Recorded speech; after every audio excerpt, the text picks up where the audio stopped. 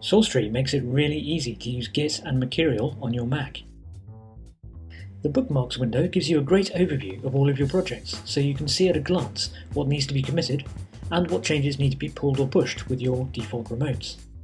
Getting local repositories into SourceTree is easy. Just drag and drop them from Finder into the Bookmarks window wherever you like. To organise your repositories, just add a group from the toolbar. Then once again, you can simply drag and drop repositories to where you want them. Cloning repositories is easy too. One way is to drag and drop any remote link from a web page into SourceTree. SourceTree automatically detects the repository type. All you need to do is pick where to put your local clone, and you're done. Even better is the Hosted Projects window. SourceTree integrates with Bitbucket, GitHub and Kill, giving you quick access to the repositories you own or follow on these services. Cloning a repository or jumping to the website from this list is really fast and easy.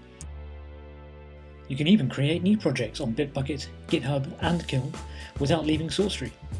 Just provide the project details and SourceTree will call the web service in the background to create the project immediately.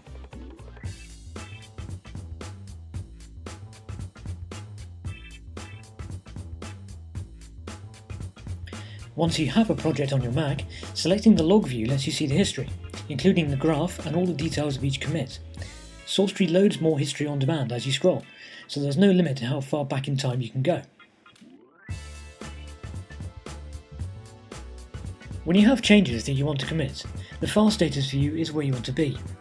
Selecting one or more files shows you the differences in those files on the right hand side, so that you can review them immediately. You can also review the changes in an external tool. SourceTree supports Kaleidoscope, Diff Merge, Araxis Merge, File Merge, and many others. SourceTree also allows you to refine your changes before you commit. You can discard changes or stage and unstage them in Git right down to a line level. Committing is easy too.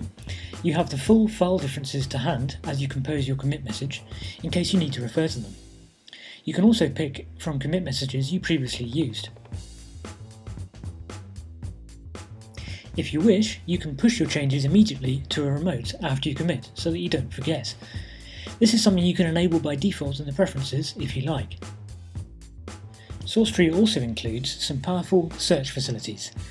You can search for matches in a commit message, a file change, or commits by a certain developer. Once you have your results, you can then drill down on those to get the information you need.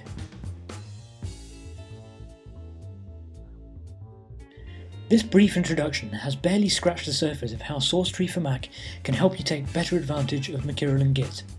Try it yourself today for free.